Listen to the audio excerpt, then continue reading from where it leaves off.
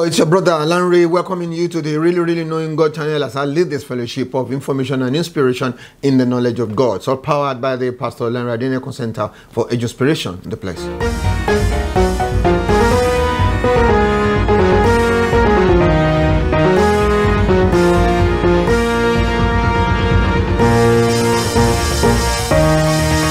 This is the Daily Gem Devotional, making you a gem to your generation and a gemstone upon the crown of our Lord Jesus Christ. We are sharing truth this morning on These Are the Elevation Times, and that's coming from Job chapter 22.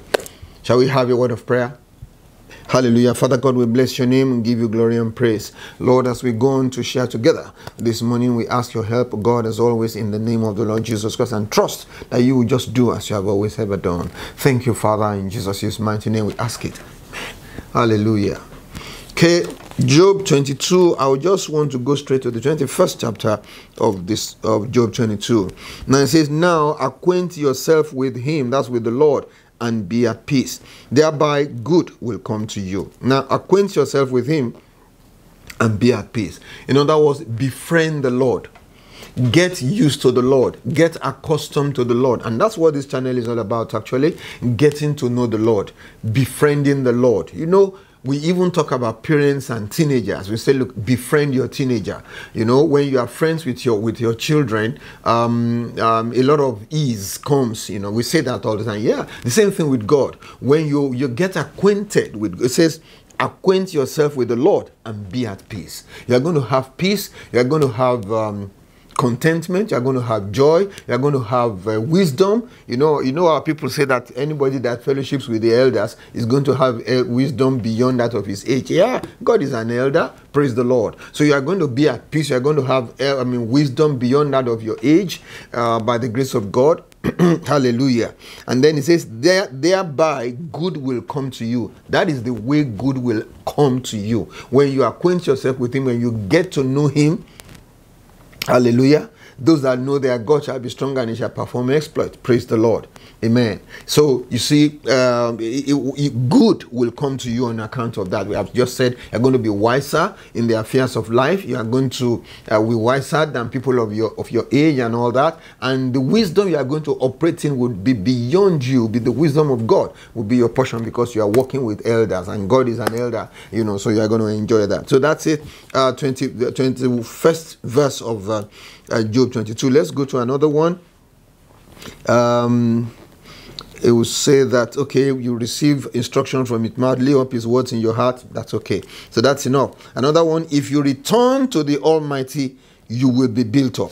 I like that. If you return to the Almighty, you will be built up. That is talking about maybe somebody who has backslidden, who has deteriorated from one reason or the other, who has gone a bit wayward for whatever reason, who has not quite been impressive in his walk with the Lord in recent times. If you return to the Lord, hallelujah. I like this particularly because of the story of the prodigal son in the New Testament. It gives us an insight into who God is. Remember that story of the prodigal son. The Bible says when he was yet a long way off, he was afar off, his father recognized him. Now, remember that he was not returning the way he went. He went in a beautiful outfit, you know, some beautiful, cute-looking designer suits. That's the way he went. But on his way back, he wasn't in that kind of outfit at all. He was in the outfit of people who were tending pigs, you know. And I can imagine he was disheveled. He hadn't shaved in quite a long time and all that. But he was just trudging back home. Somehow the father recognized him. Why? Because he had been waiting for this moment. Hallelujah. Now that's the way God is. He says, when you return to the Lord, he will build you up. I like that. And I want to challenge and encourage somebody today. In spite of how low you think things are, when you return to the Lord, he will build you up in the mighty name of Jesus Christ. He will build you up. He will help you to reconstruct everything altogether. And from the ruins, you know, of wherever you may be at this point in time, the Lord will give you a brand new life. Your story will change in the name of the Lord Jesus. Okay then? And now listen to this. You will remove, I'm continuing reading. You will remove iniquity far from your tents. Verse 24. Then you will lay your gold in the dust, and the gold of Ophir among the stones of the brook. Yes, the Almighty will be your gold and your precious silver. Then you will have delight in the Almighty, and you lift up your face to God. You make your prayer to him, he will hear. You pay your vows. You will declare or decree a thing, and it shall be established unto you, so the light will shine upon your ways. I want to look at that whole thing. Now, when you return to God, we have spent quite a bit of effort on that one. He says, you will lay your gold in the dust. In other words, what is precious to you? What the values you have managed to go and adopt over time, okay, will no longer matter to you. Drop them. That's why it says you will lay your gold in the dust, and the very gold that's up here, you would lay it among the stones in the brook. These values, these things that have mattered to you over time, that are not really in line with what God wants, you would drop them. You would now listen to this. It says, when you have done that, yes, the Almighty will become your gold and your precious silver. Hallelujah. In other words, as you drop those things, your portion will not be the Lord. Can you remember the song, "The Lord is my portion"? Yeah, that we used to sing. Yeah, it says the Lord will now become your gold. The Lord will now become your precious silver. All those other things that matter to you before, you have dropped them upon the sand, because you return to the Lord. All the things that matter to you, all the things at times on people is not just money. At times it's titles. At times it's position. At times it's this and that. You know, all those things, you drop them in the dust. That's what it says. The Almighty shall now become your gold. Your Almighty shall now become your title. The Almighty shall now become the money that you care so much about, the position, the public honor, the image. God himself will now become that's what it says. The Almighty will become your gold and your precious silver. Amen. Because you are going to have your delight in the Almighty, and you will lift up your face to God. You will make your prayer to him. He will hear you. You decree, you would pay your vows. Now, can you see something? The very popular verse we all quote, where it says, you will decree a thing and it will be established unto you, so the light will shine upon your ways. All these things are preconditions to those things, but we never quote them.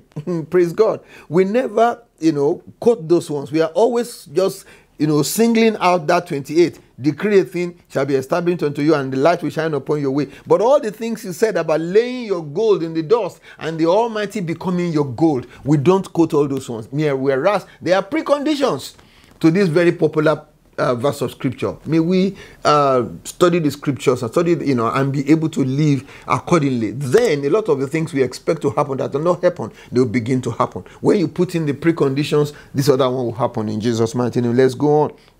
And when people say everything is down, you will say exaltation will come, or exaltation is here.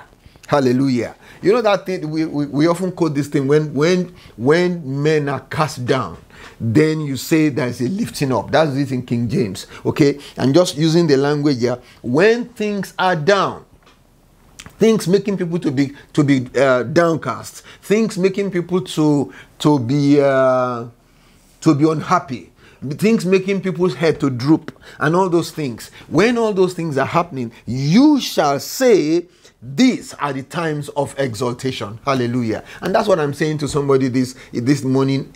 We are in a situation where there is darkness upon the land and gross darkness upon the people, where there is confusion, vexation of spirit, perplexity of the nation, where there is a lot of complaints, going on and going on and going on. It says, in the midst of all of that, say with your mouth, the time of exaltation is here. And I'm saying that this morning along with the scriptures, and I trust that it's going to apply to somebody who believes what I'm saying and is saying the same thing concerning this situation. In the midst of all of this, the time of exaltation is here. The time of profiting is here. The time of doing exceedingly well is here. In spite of all I see, in spite of all I hear, I choose to say what God asked me to say. When people are being cast down, I will make a pronouncement. The time of being lifted up is here. The time of exaltation is there. So I prophesy in the name of the Lord Jesus Christ, and so shall it be with whoever will believe my word today, in Jesus' holy name. Thank you so very much. I've appreciated this time together,